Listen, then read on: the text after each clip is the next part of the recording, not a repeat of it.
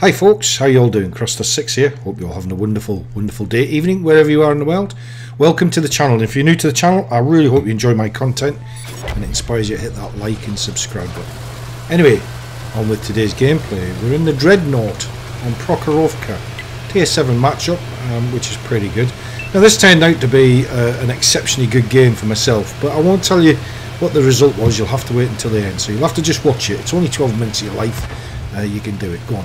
Now this is just a pre-recorded one as per normal. I hadn't hit that record button at the time of me playing the game, stupidly. So I had to go back in and record it after the game had actually finished. So you'll have to just forgive me for that one. So hey, England are through to the final on Sunday of the European Championships.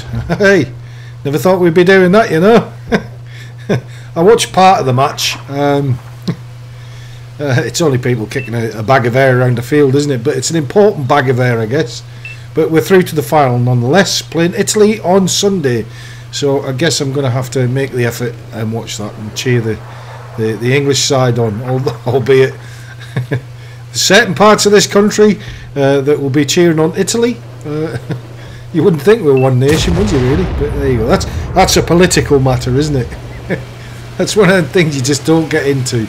What was it they say? Don't talk about politics or religion.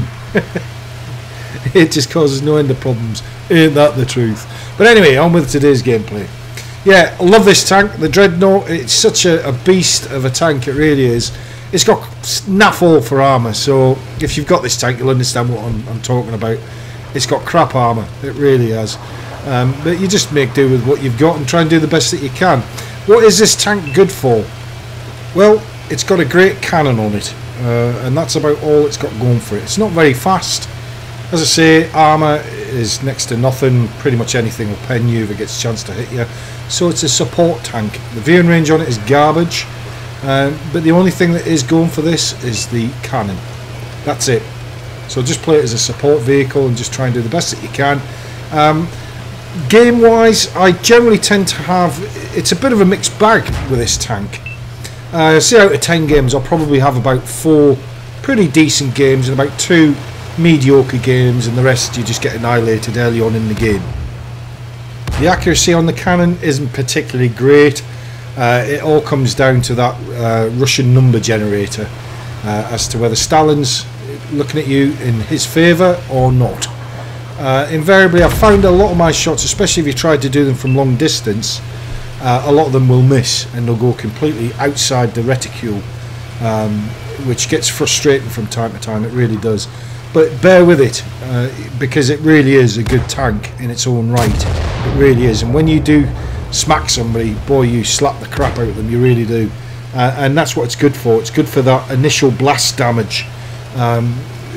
You know, spaced armour, if you're going to fire the high explosives, you know, go for weak spots, and if you don't know where the weak spots are, then go on to something like Tanks GG and just look at all the different tanks and just go into the armor values and just play around with that, and you can do it on the console as well.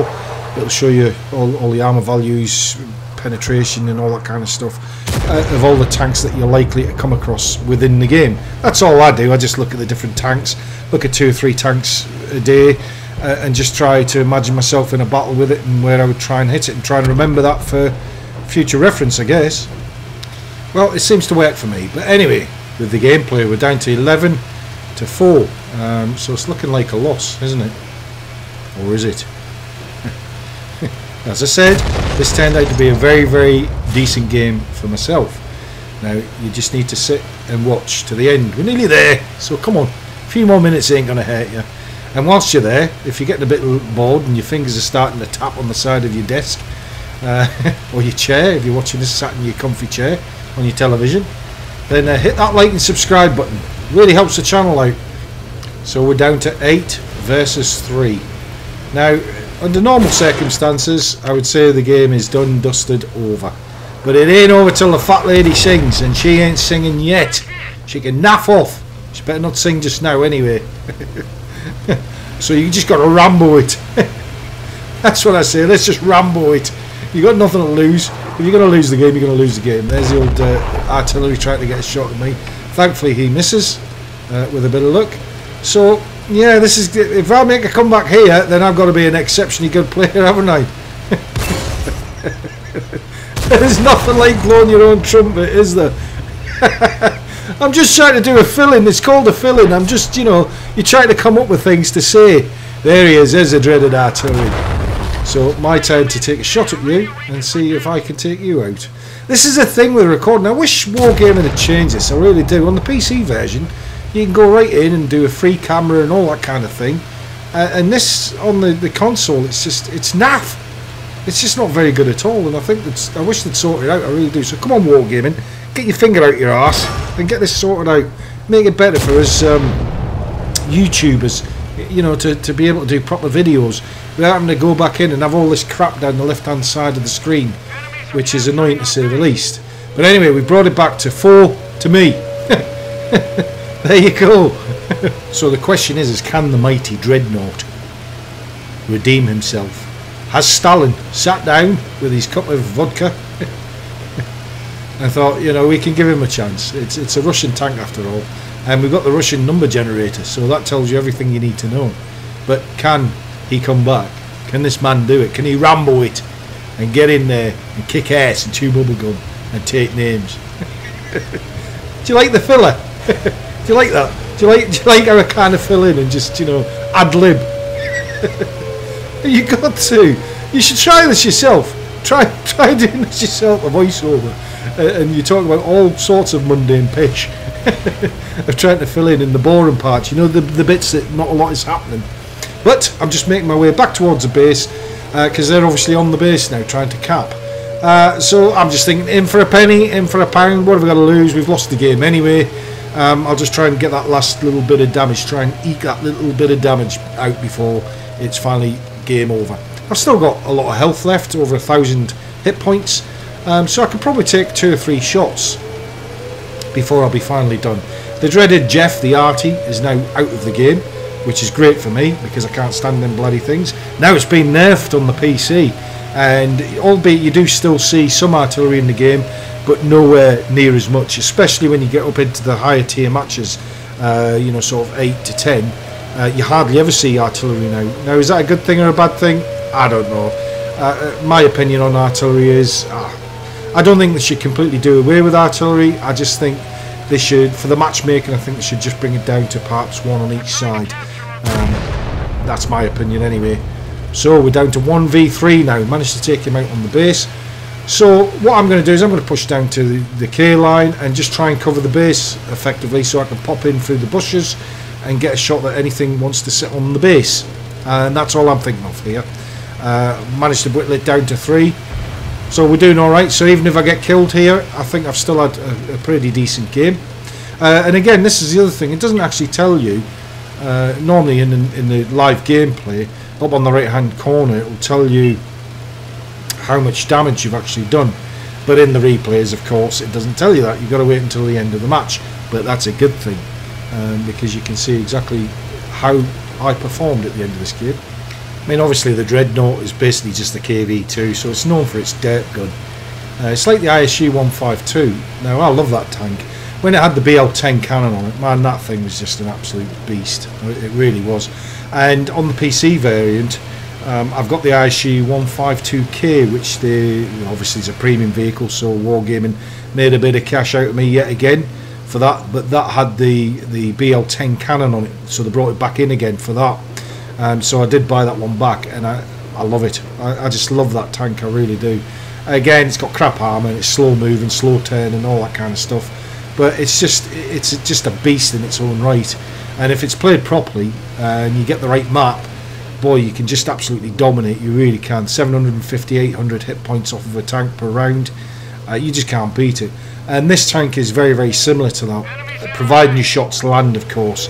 And as I said earlier on, I do find quite a few times with this tank that a lot of your rounds will miss. But a lot of that is just down to if you're too far away, and whether Stalin's on your side or not. You know, the old Russian number generator. And if it is, you can't miss, and if it isn't, then you cream crack it effectively. So I'm going to try and get a shot in at him. which I've got a great shot at him.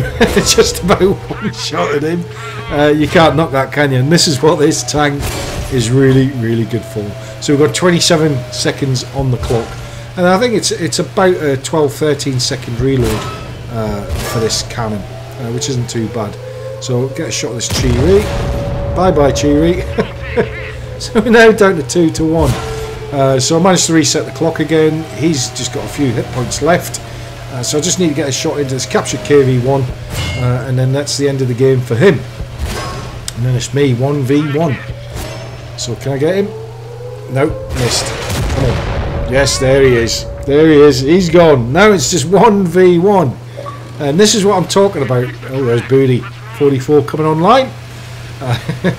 But I just love this tank, I really do. And it's one of these fun tanks that you just drive around, and when your shots hit and you just see the health disappear off the tanks, it just puts a smile on your face. And certainly with the way things have been as of late with this game, there hasn't been a lot of smiling for a lot of people.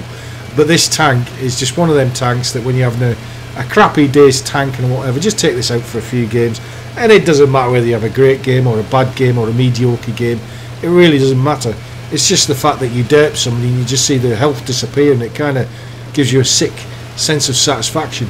So I'm just going to make my way down to about B1 A1 area just to see if there's anything. Now at this point I'm thinking, I don't know whether this guy's actually done anything or moved. I can't recall seeing this guy.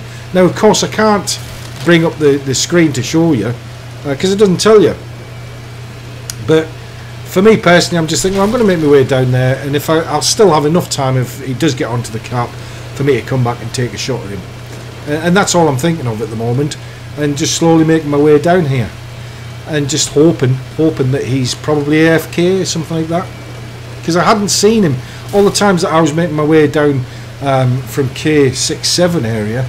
I didn't recall, you know, this guy taking a shot at me, and there he is, the Oni.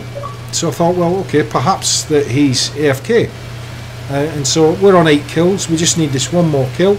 So we bagged the Radley Walters, so that's good. So we get a nice shot into him, taken for 622, which was a low roll for this tank. And so all we've got to do now is take another shot at him, and hopefully we can finish him off. He's obviously AFK, so it's just free damage for me. So we've got this game in the bag, unless he turns his turret and shoots me and one-shots me with his dirt gun. Another 602, so he's just got 141 hit points left. Now providing he doesn't turn and shoot at me, we've got this game in the bag.